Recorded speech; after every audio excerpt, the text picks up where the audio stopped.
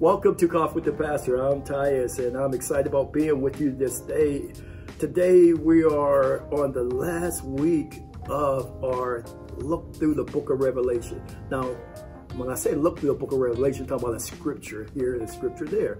For you all who want to dig deeper in the book of Revelation, I think it's a great book to dig deeper into. Just remember one thing. Every single book that you read is important to your faith. No different than Genesis or Revelation. So read the whole book and enjoy the book. Today we're going to wrap this up in Revelation chapter 21. Now, last week my favorite chapter was, as I told you, Revelation chapter 4, a look into heaven.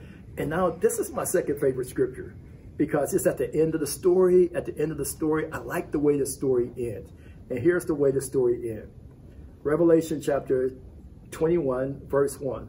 Then I saw a new heaven and a new earth, for the first heaven and the first earth had passed away, and the seas were no more.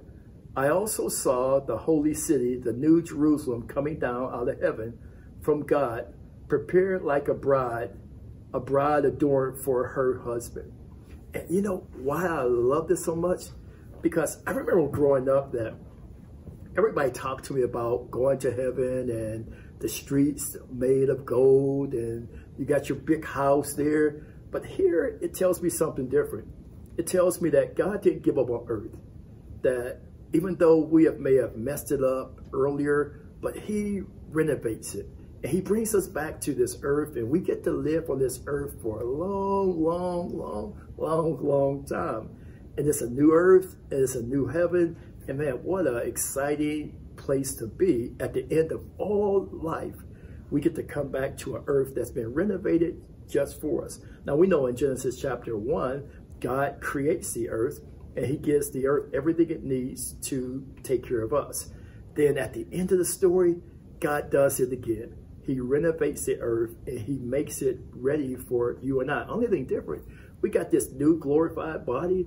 Man, I like the glorified body because if I want to zoom out to Jupiter and get back to Earth, I mean, that's that Star Trek thinking that I can zoom from New Earth and zoom up to Saturn and zoom up to here and zoom up to there. I know that's far-fetched, but that's just my imagination. Well, our prayer for today is simply this, that we would open our heart to what the Word says. We learned a whole lot of things, and I pray that, Father, that all the things we learned that never lined up with your word, help us to release those. But help us to live and prepare our future by the truth that we've learned over the course of these last couple of weeks. If faith does come by hearing and hearing by the word of God, then Father, fear also comes by the things we hear. So I pray that we keep our ears open to the truth. And we live the truth, and we expect the truth, and we hope for nothing but the truth. Hey, I look forward to being with you next month. I got some special guests coming out next month with me. The month of November is a great month. You know why? Because it's Thanksgiving. It's a season where we are thankful for all the things that the Lord done. So I look forward to being with you next month. But before next month, remember, share your favorite coffee and share your favorite coffee joint. And remember that transform people really do transform people.